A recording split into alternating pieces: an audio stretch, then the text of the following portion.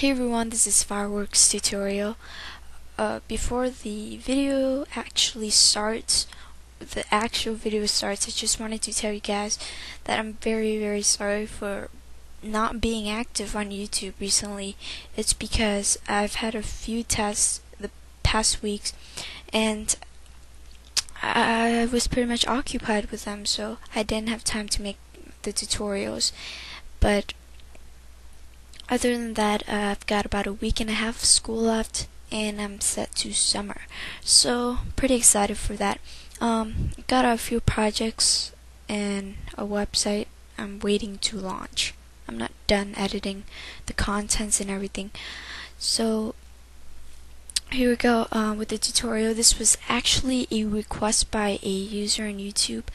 I promised the person I would do it, but I haven't. It's been a while and I still haven't gotten this video out.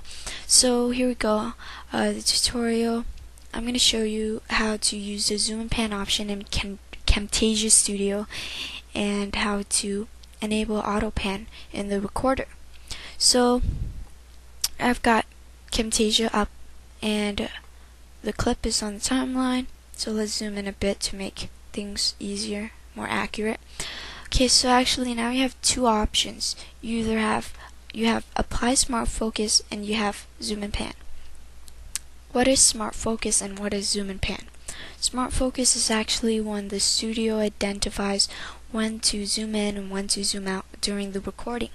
And most of the time it's not accurate or the zoom is not necessary and it gets dizzy for me. So if you don't have time to do your editing, I recommend using smart focus. If you do have time, I recommend use zoom and pan. I don't use smart focus for my videos because I find it stupid. So I'm gonna show you how to use zoom and pan. There's no concept really in using smart focus because you just click it and it applies and you're set. So zoom and pan basically is click on it and now you just play through your video. And on the spot where you want to zoom in, let's say for example right here is when I start typing, I don't want to zoom in on that part, click this add button, add a new keyframe, and I get to zoom in as much as I want.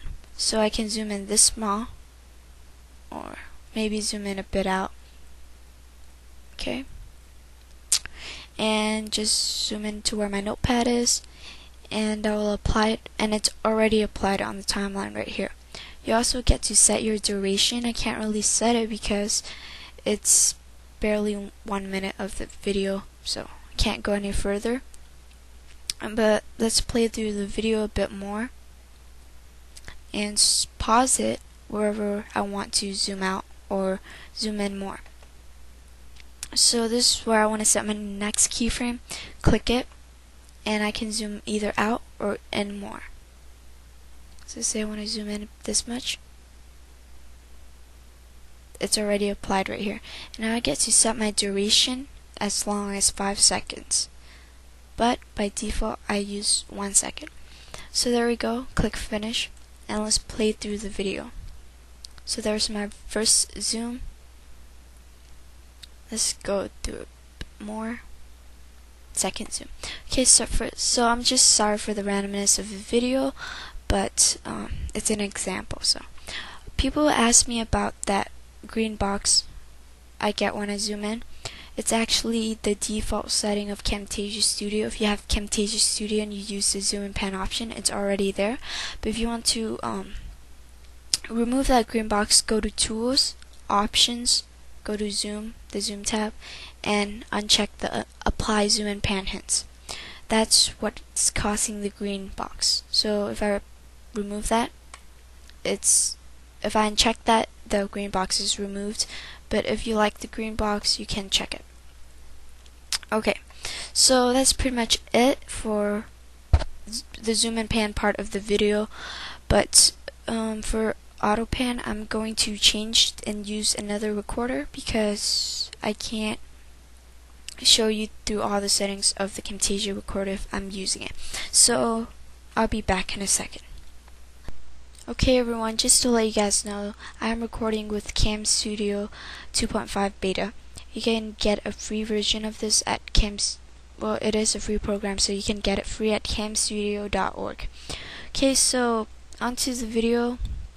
I guess the person requesting the video asked me about how to adjust our settings and get it to something like this. The settings I'm using right now, which is called AutoPan. It's when I move around on my computer, and actually the window or the selection that I recorded actually follows my mouse around. So very simply, on Camtasia, go to Effects. Down here in Zoom Pan, you see AutoPan. Make sure that is checked, and there you go, you've got AutoPan. But if you're recording full screen, you won't see the AutoPan take effect, because you can't really move around on your screen if it's already full screen. So let's say you're recording this small area, and when you're recording, the area will move around with you. So basically that's how you apply the AutoPan. And you can also edit some stuff with AutoPan, like the speed, by going to this Effects, Options, right here in Zoom. You can actually change the AutoPan speed. If you have a slow computer, I wouldn't recommend going too fast because it would cause major lag. And so basically that is it for this video. Thanks for checking this video out, and I'm sorry again for my absence.